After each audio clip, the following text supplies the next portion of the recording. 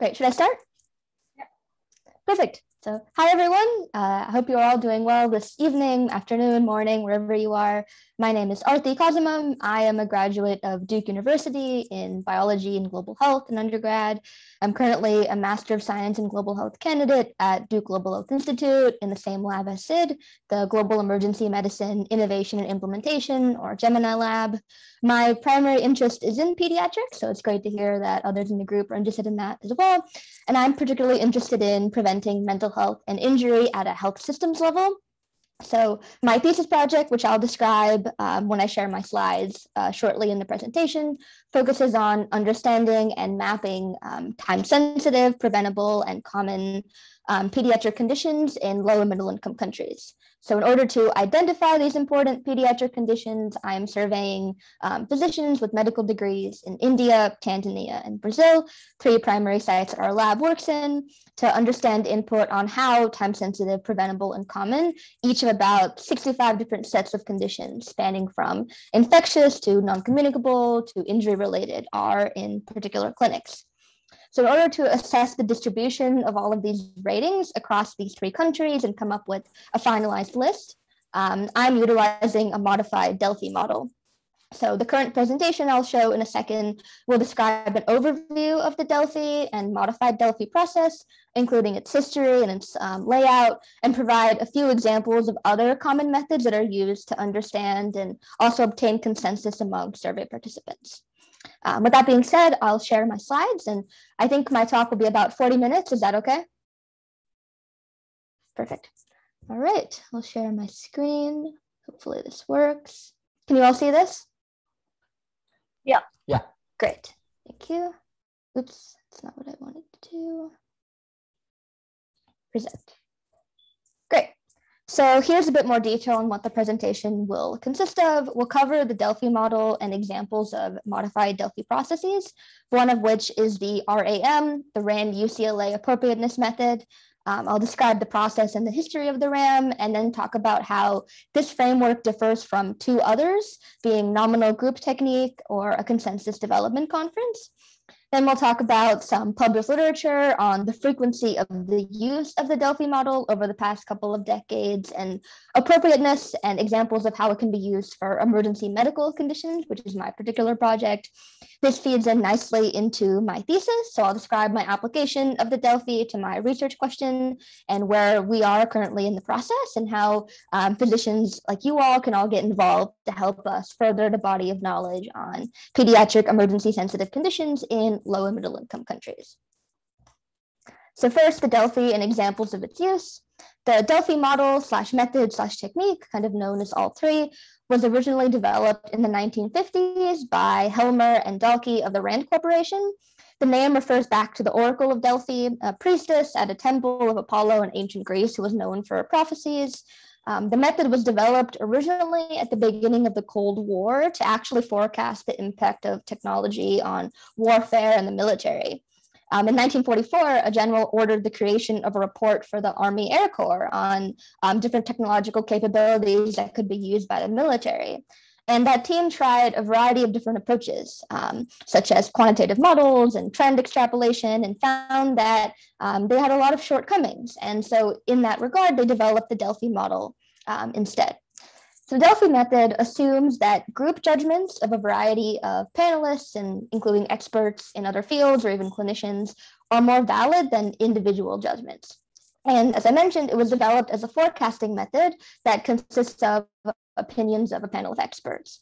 So forecasting is a technique that uses historical data as inputs to make informed estimates that are then able to be used to predict the future direction of trends, originally for technology and warfare, but also things like policymaking and others. So the DELPHI method consists of 2 or more rounds of one questionnaire. After each round, the facilitator of the study provides an anonymized summary of the responses of that round with different reasons for those, if those are collected. And experts on the panel after that round are encouraged to revise their earlier answers in second and further rounds. This iterative process is believed to allow convergence towards a correct answer, And this iterative process is stopped after a certain predetermined stop criterion is met. So this can be something like the mean or median final round scores for each item on the survey being a certain level. The DELPHI method is also now known as the estimate talk estimate technique, ETE, because there are different rounds of a survey that allow different estimates. And in between, there are the discussion and responses being sent back and kind of summarized. So that's the talk component. Oops. Next slide. Okay, so as I mentioned, the DELPHI method consists of a panel of experts that are assessed from both within the organization creating it as well as outside. Participants generally remain anonymous, and there's no face-to-face discussion amongst the panelists, either during or within those survey rounds. It's been used in technology and business forecasting, but also policy making and even developing reporting guidelines.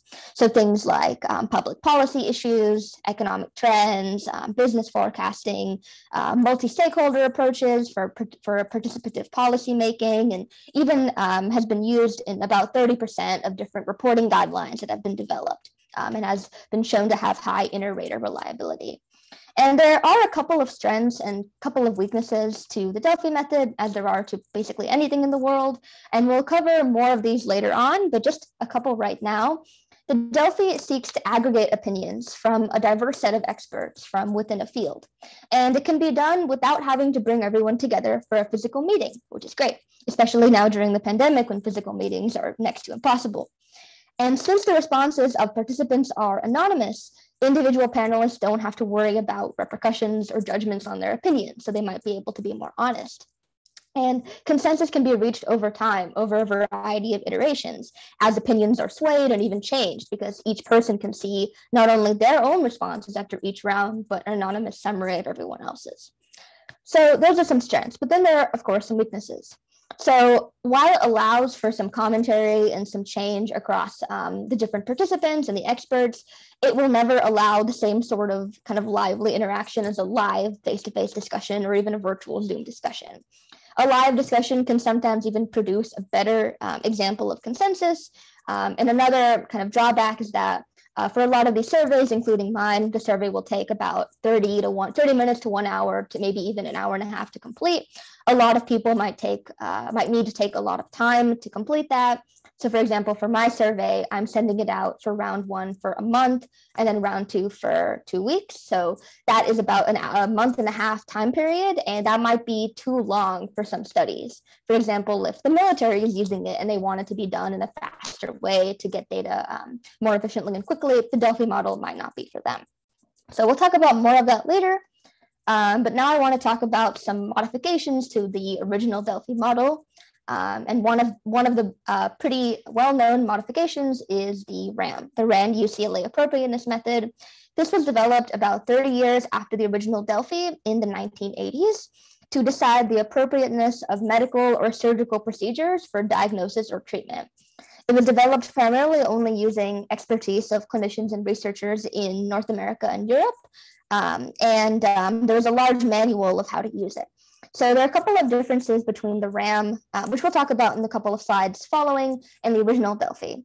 So while the original DELPHI has a variety of iterations until opinions converge, as I mentioned, the RAM iterates until there are no further substantial changes in replies. And instead of the object of the original DELPHI being to obtain consensus amongst that large panel, the RAM is usually just used to detect when and in which cases experts agree, rather than force consensus amongst everybody. And the RAM does allow panelists to discuss judgments between rating rounds, unlike the original DELPHI model. So I talked about the RAM. What is it? So as I mentioned, it was developed in the 1980s. It provides a method of indicating and identifying where and in which cases care is overused, underused, and appropriate, which is necessary to ensure the efficiency and equitability of different healthcare delivery systems, right? So the RAM's definition by RAND and UCLA of appropriateness is one that refers to both the benefits and the harms of a medical or surgical intervention. It was originally used to retrospectively measure the proportion of procedures that were done for inappropriate reasons. So that would be to measure the overuse of procedures that were done in the past. But it has been increasingly used in a prospective fashion to develop different types of clinical decision aids and understand the necessity of different procedures. So the figure on the right kind of gives a nice diagram of how the RAM works. But first, a detailed literature review is performed to synthesize scientific evidence on the procedure to be rated.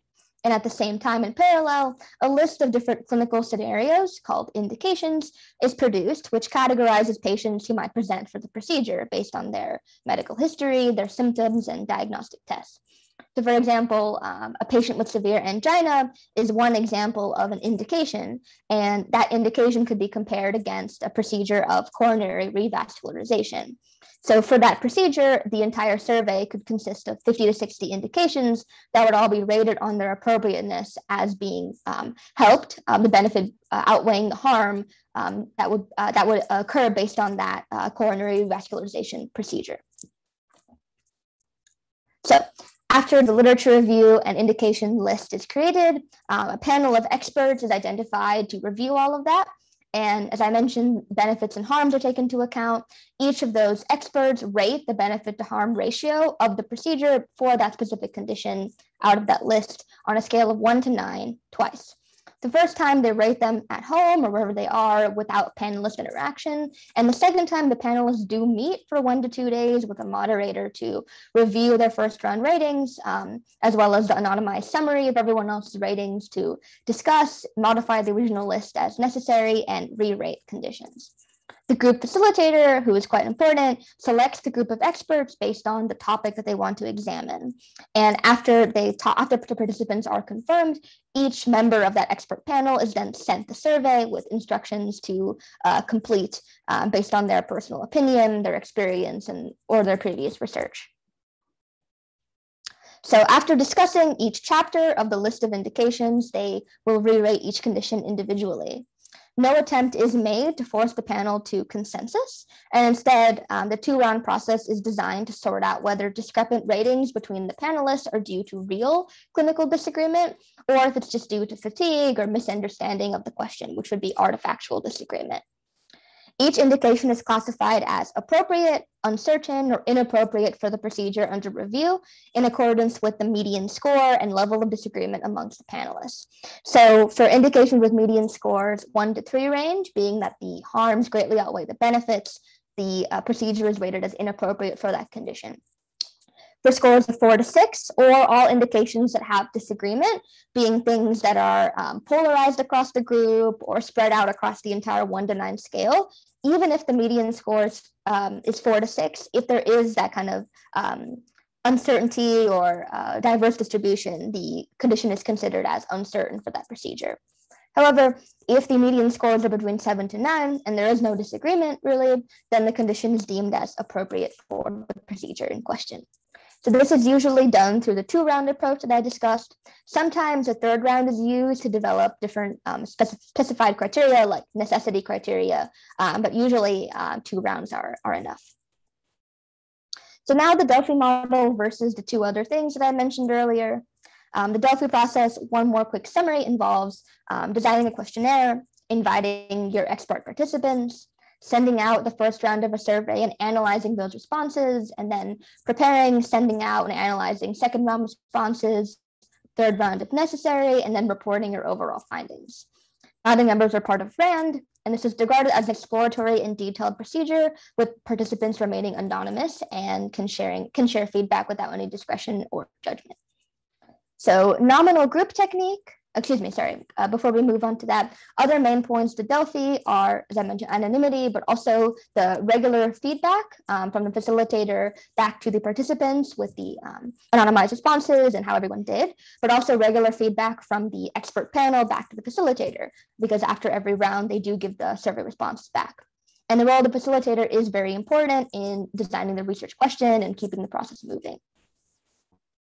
Now we'll move on to the other 2 things. So nominal group technique is quite different from a DELPHI model, but it's essentially a small group discussion that is designed to reach consensus. So after all the team members are briefed about the group objectives and the outputs to be ascertained, they generate ideas, record them, discuss them, and then vote upon them. And they vote primarily to prioritize the ideas in question. So of a list of, let's say, 25 conditions, they prioritize them and they take 5 at a time, quite often. So on the right, there are the top 5 that were shown for a study regarding a library system. And either each participant rates the importance of those on a scale of 1 to 5, with 5 most important, 1 least important, or they assign a point value, as you can see here, with borrowing books being most important and an SMS notification being least important. So that's just one other kind of parallel process. So this is discussion-based. This is designed to reach consensus, which are 2 differences from the RAM modified DELPHI. Another frequent consensus method is the Consensus Development Conference. It was developed by the National Institutes of Health in their Consensus Development Program in 1977. And it produces a variety of statements that, similarly to DELPHI, kind of interpret the available evidence and literature, and then identify research gaps and guide future research. So the NIH Consensus Development Program has served as a model for other consensus conferences in other countries. However, this method is not used as often anymore. On the right side of this slide, you can see that there are kind of 3 phases to this, with the literature review, discussions, and each delegate at the conference presenting their input and discussing that after the fact. So moving back to the DELPHI method, having discussed the DELPHI and then 2 other parallel methods, there are strengths and weaknesses, as I talked about. So some strengths include that a rapid consensus can be achieved depending on the length of the survey. Participants don't have to be together, and they are able to express their own opinions without bias from others. And it's relatively low cost to administer and analyze. And some big benefits are that there's a potential to gain large quantities of data, especially in contexts where data is often lacking. However, there are some drawbacks in that the DELPHI method does not cope well with wide differences in opinions or changes from one round to the next. So if all participants rate a condition as 5, let's say, on round 1, and then they go back and look at everyone's feedback, and the next round they rate everything as either a 1 or they rate it as a 9, all conditions be rated as uncertain as with disagreement, right? And it will be very hard to really understand what the final results of that are. In addition, other weaknesses are that the facilitator's view could dominate in the analysis because they are the one running the show. They are the one designing the research question, designing what is a good number to stop the study at for each survey response, things like that. The DELPHI method can also be quite time consuming, especially dependent on how long the survey is. So I mentioned mine will take about a month and a half, which might be too long for some other studies. And other things include that the success of the method overall depends on the quality of the participants. So this being things like how much time they're able to put in, their expert knowledge, their years of experience, and things like that. It means high participant motivation and time, especially from clinicians who often have no time. That can also kind of delay the process or make it harder to reach any idea of consensus. And it is very much in a written format, so it's kind of like a survey. And this format might be less suitable for some respondents who preferred the kind of nominal group technique or consensus conference, big discussion format. So now moving on to the frequency of the use of this model. I found one paper that is quite old and it talked about the frequency of the DELPHI method in social science research. So you can see that there are a variety of databases here in different periods from 95 to 99 and 2000, 2004 that shows the frequency of different DELPHI articles and then DELPHI dissertations and theses like mine that were published. And in terms of DELPHI articles, in pretty much all databases across all of these time periods, barring 1 or 2, there were about 100, and dissertations and theses were also in quite high numbers as well. I wasn't able to find more recent data than this, but we'll definitely keep looking and can share some updates as well if I'm able to find anything. So the appropriateness of the DELPHI for emergency medical conditions. One paper that I am heavily modeling my study off of is by Anita Vashi et al. In 2019, published in JAMA. And their team used the modified DELPHI, similar to RAM, but also with some other modifications to understand emergency care sensitive conditions. So these are conditions for which timely access to high quality emergency care is associated with morbidity and mortality. And using that, they were trying to identify the characteristics of emergency department visits for those conditions. So their expert panel consisted of those from emergency medicine, but also primary care and hospitalists to identify different condition groups as emergency care sensitive. So first, they, following the original Delphi, created an initial list of conditions by their International Classification of Disease 10 code based on the literature. 2 physicians from their team reviewed those codes and made different exclusions as they saw fit and aggregated them into condition groups that made it easier for the expert clinicians to rate.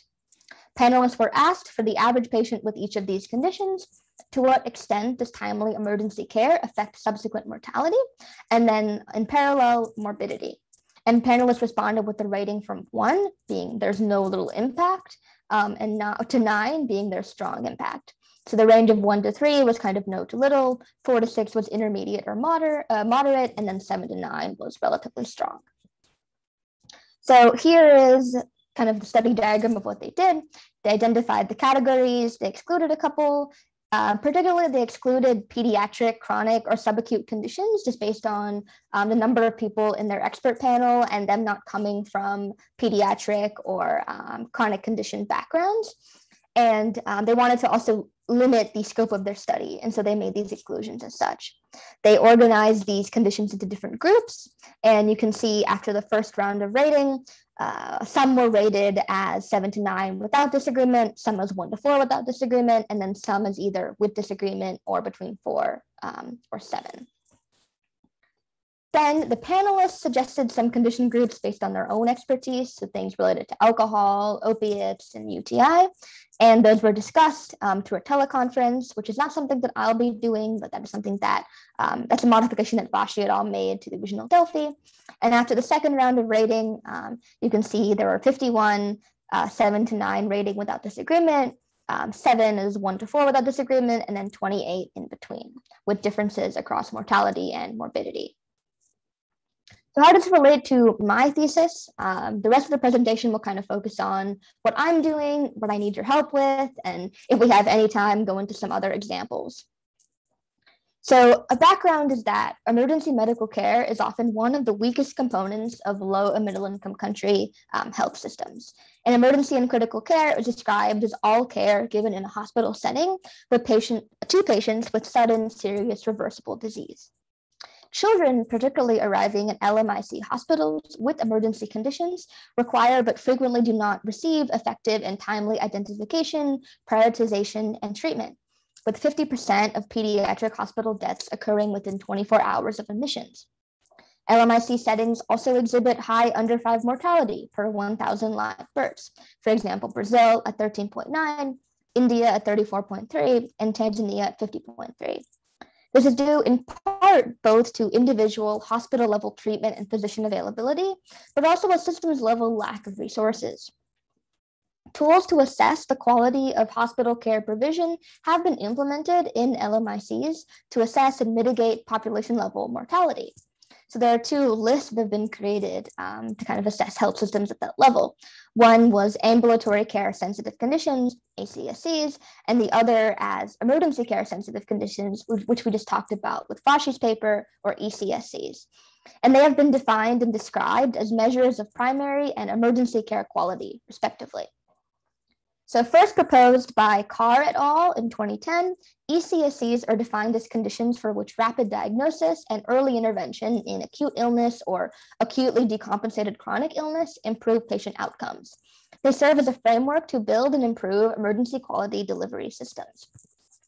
They were adapted from the framework of ambulatory care sensitive conditions, which are conditions for which good outpatient care or early intervention can prevent hospitalization need or severe complications. The concept of ECSCs, as described by Carr, identify conditions essential to improving outcomes by both clinicians as well as hospital administrators, and it allows accountability at the health system rather than the physician level, and can therefore be used for appropriate risk stratification and triage of patients. So Vashi, who we just talked about, used Carr et al.'s proposed framework in one of the first studies on ECSC-associated visits. It was focused on adults 18 plus, coming into the hospital with different ICD-10 diagnostic codes in the United States, found with state-level inpatient and emergency department databases. ED visits were classified as emergency care sensitive conditions if they were rated as highly sensitive to emergency care by that expert panel. And their overall study does propose a comprehensive list to be used in developing emergency care quality measures. However, I've noticed some gaps in this. Authors did not include, as I mentioned, pediatric or mental health conditions due to those requiring additional expertise.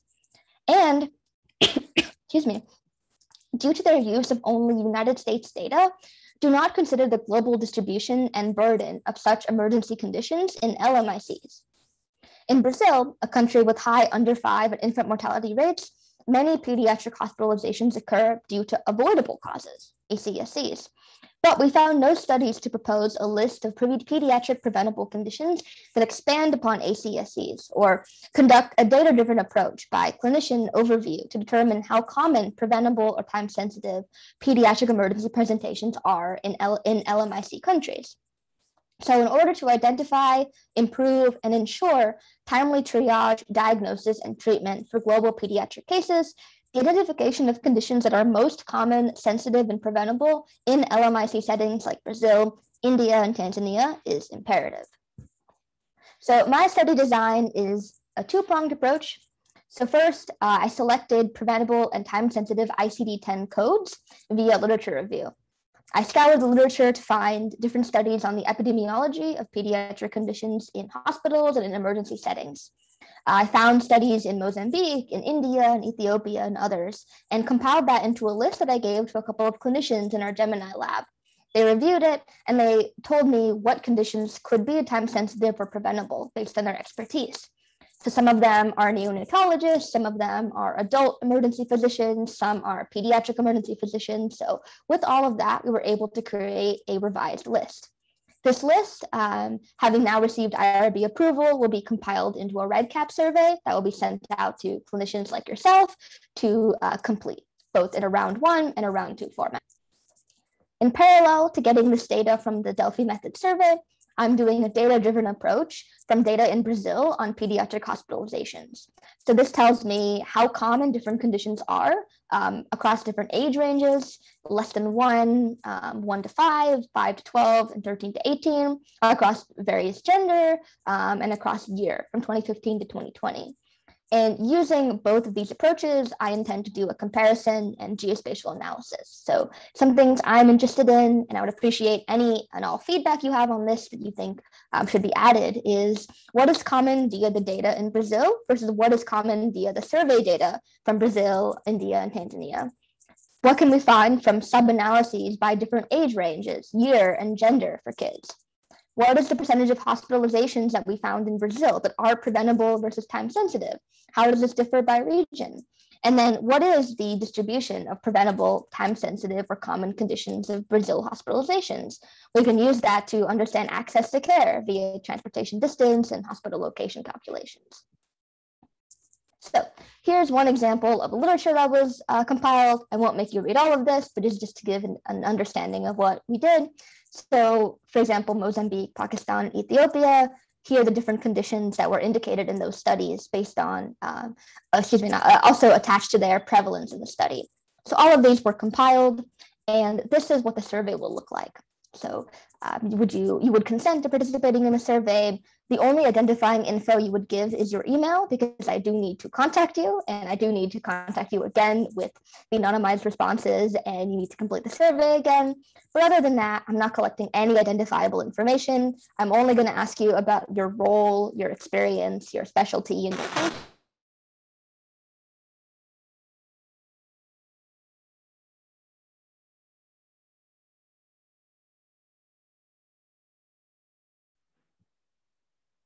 Did we lose her? I guess so. Okay. Let's wait for maybe like a minute. Yeah, I'll just type it in the chat box. Yeah. I think she'll be back.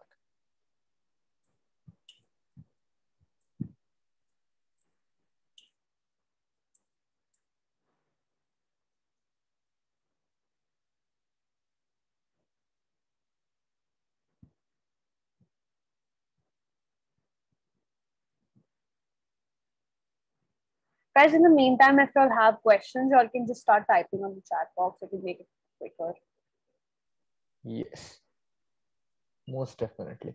Also, like the study that she's talking about, it would be amazing if like the people, like all the medicine folks in ASAR could participate in that. That might be a good experience for you and a lot of help for her.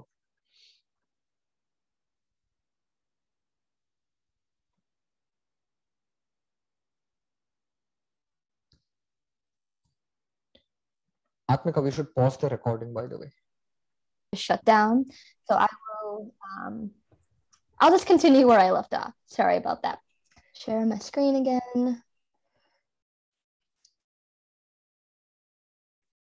It's not what I meant to do. Present. Okie dokie, where were we? So this is the survey that will be sent out, essentially asking your consent, some details about your position and things, and then the real meat of the survey is assessing to which degree is the following condition, which the condition list will be on the following slides. To which degree is it time sensitive, preventable, or common on a scale of 1 to 9, following the same scaling system as Vashi et al. And then the unique spin I'm adding is, are any of these common or any of these specific to only different age ranges? So for example, time sensitive at only less than 5 years. And are any of these specific to only certain conditions? So for example, only in cases of prematurity. So here are the list of conditions split up into different categories and organized from infectious to chronic non-communicable, then to injury. So you'll notice a couple of these conditions are split up into sub questions. So things like anemia. Anemia itself is not necessarily a disorder. It's more of a symptom of, and it can be a symptom of a couple of things. The clinicians in your group would know much more than me on this, but the clinicians in our team indicated that we should ask about anemia as a symptom of disorder of producing red blood cells or lysis of blood cells or blood loss. So for example, some of these are split up in that way. You'll also notice some of the conditions are grouped together. So we figured that assessing about all eye conditions or ear conditions overall might be easier, both time-wise and understanding-wise, and asking you all about otitis media, externa, mastoiditis, and other related things. So those are some kind of modifications from the original disease names. Here's moving on to some of the non-communicable injury-related ones. So things like MI, gallbladder disease, etc. Jaundice is also split up into 2 different symptoms, and then injuries are all grouped together, but each of these will be asked about separately, from fall all the way to traumatic brain injury. And this is where clinicians with medical degrees in your group come in, from all specialties, experience, backgrounds, and interest levels, to help contextualize and provide expertise as to the sensitivity, preventability, and commonality of certain conditions in your setting within India. So my modified DELPHI builds off of the one that was proposed by Vashi et al. That we discussed earlier in the presentation. And it seeks to understand it seeks to not obtain consensus. It seeks to understand how opinions differ across settings within and between countries. And we hope that this method can be applied to other settings as well, with the survey modified to best suit future research questions. So this is the consent information, which will be, the email will be sent out by Sid and I's PI, Dr. Viral Vasasi, to anyone here who is interested. And at the end of the presentation will be my email. And if you have any further questions later, or happy to take any questions right now. So I'll briefly talk about some other examples of the DELPHI model in emergency and surgery, and then move on to any questions you have. I found these quite interesting. So one in particular used it to establish a research agenda for an emergency severity index.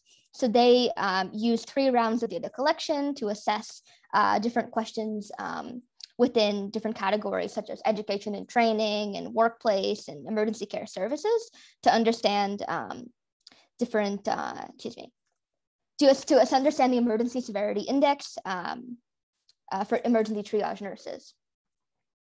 And then one more example is, this is a systematic review actually, which I found very interesting. So they did an SR to examine the use of the DELPHI method in developing guidance for emergency nursing practice. So here are just a couple of many, many studies that use the Delphi method on emergency-related topics, and I've used some of this information to develop the literature review and design for my own study. So I can also link the paper for this if anyone is interested. So that is my presentation. Thank you for bearing with my technological difficulties and listening. Happy to take any questions or clarifications or just listen to your all's expertise. You are the clinicians, and happy to get any information from you as well. So thank you. Well, thanks, Arthi. That was wonderful and really comprehensive. Okay, we'll start with the questions if that's all right with you. Does anybody want to go ahead?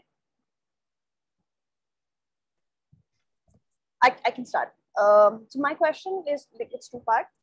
First, does the panelists have to be experts, and how do you define the expertise of, how do you define what kind of panelists you take up? Like basically, how do you define that they're experts or they're not? Like, that's one of my questions. And the second question is that, so one of the limitations I noticed was that it's really difficult to investigate why there is differing opinion or a differing answer in the second round. Is that something that you are doing in your study? Will you be investigating why the panelists change their answers in the second round? Is that something that you would be interested in? Okay. Both really interesting questions. Thank you. So for the first, regarding who is an expert and who kind of determines that I could not find any literature that really specified that, besides saying that the facilitator is the one who decides who is a quote unquote expert. I don't think you need to be in any way like the top of your field, but just have expertise or experience in what's being assessed. So for me, it's any clinician who practices, regardless of whether you have 20 plus years or 2+ years of experience. So that is just up to me and to Joao and others in our team. I don't think that there is kind of any set metric for who is an expert, but I could be wrong. And then regarding your second question about the Delphi model kind of falls apart if there are big differences from round 1 to round 2. How am I assessing that or understanding that?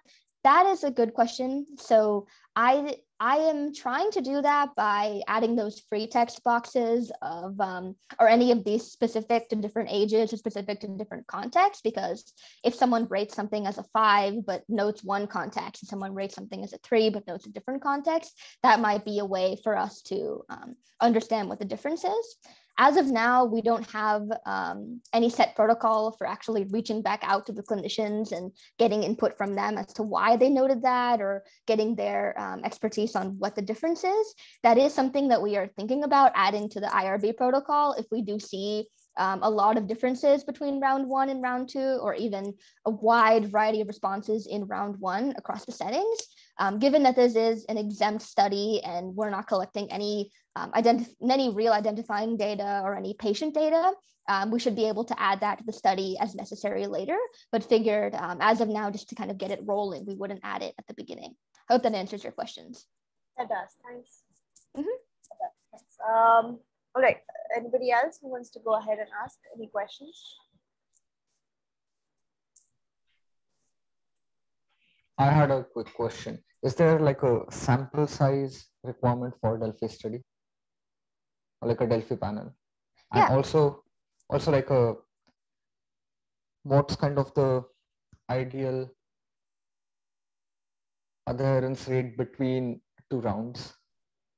Like how many people would you like to retain between like 2 or 3 rounds? Okay, so in terms of sample size, literature has said that this depends on the diversity of expertise of the panelists. So if you have everyone from a similar background, like same type of clinicians, you can have about 5 to 7, which is kind of what Vashi et al. Did. But if you have ones from a variety of specialties, so for example, what I'm doing is asking anybody who's willing to answer, that I believe requires a minimum of about 20 people. But there isn't any set minimum or maximum. It's just kind of a couple of people postulating that these are good numbers based on their own studies. And adherence rate, hopefully everybody who finishes this first round will also finish the second round. I don't really have a backup plan, I guess, if you don't, besides just hounding you to get you to do it. But I'm hoping that adherence will be improved through a couple of things. So I'm giving 1 month to finish the first round and 2 weeks for the second round. So the survey will be the same from round 1 to round 2. If anything, only a couple of conditions will be added or removed depending on what you all think is necessary.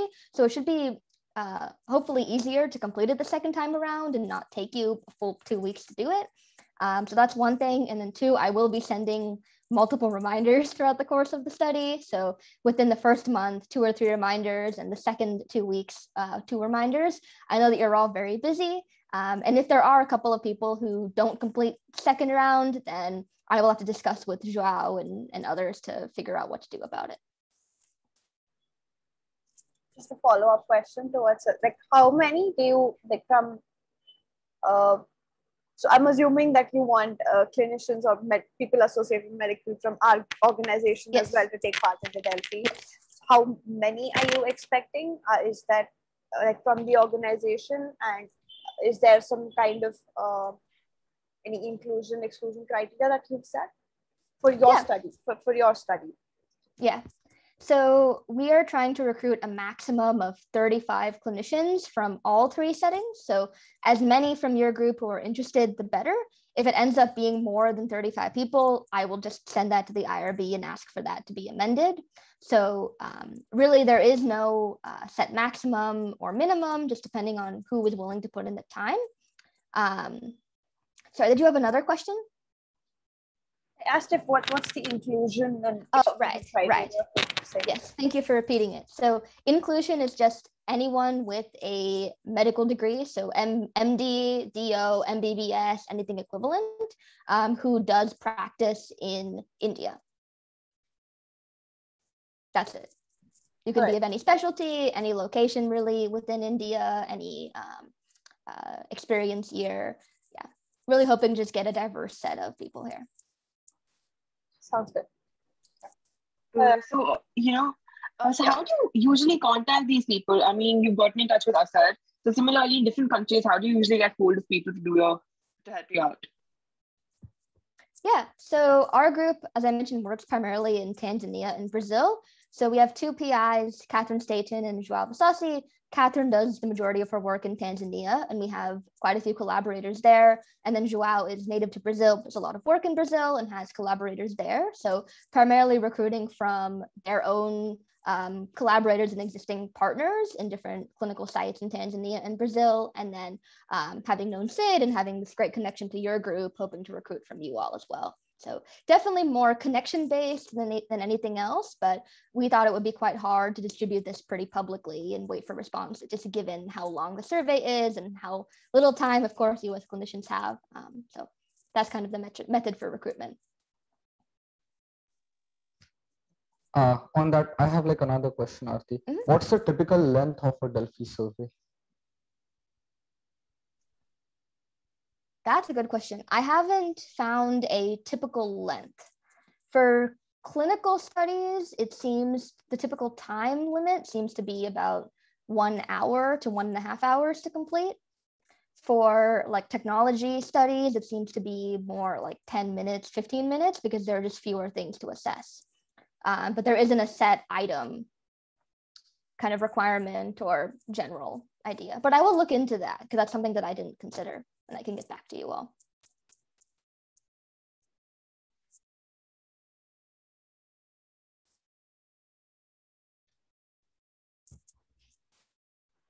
Are there any more questions?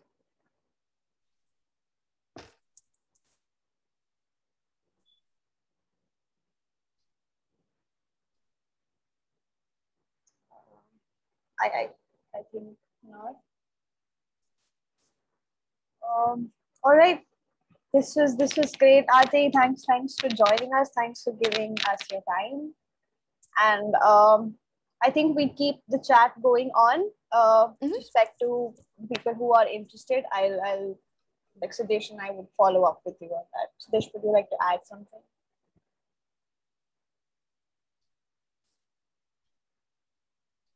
No, I think Arthi just dropped her Duke email ID, so you can reach out to her on that. No, well, thanks Arthi for doing this. I attended like a part of this talk in one of our Gemini meetings, and it was super amazing. So I thought we should have it in ASAR as well. Yeah, Arthi is like one of the people that I go to when I need to learn things about organizing myself, when I need to learn things about how I plan my life, my things better. So she's super organized. She's quite amazing.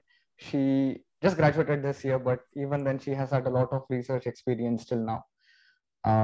And soon she'll be a pediatrician. We'll see with about also that. maybe a PhD. So I'm applying to med school this cycle. so Sid has said very positive things about me. But yeah, I put my Duke email in the chat. Sid is also amazing and actually provided this connection in the first place, without which I would be really in the canoe, in the water without a canoe and a paddle, really. So thank you so much for being willing to listen to me and being hopefully willing to participate in the study. Once I have the survey ready, I will recontact Sid and Joao to get it distributed to all of you. And we hope to see your responses soon. And thank you so much for helping us contribute to the field of global pediatrics in this way. Thanks, Arthi. Thanks. right. Thank you. Bye.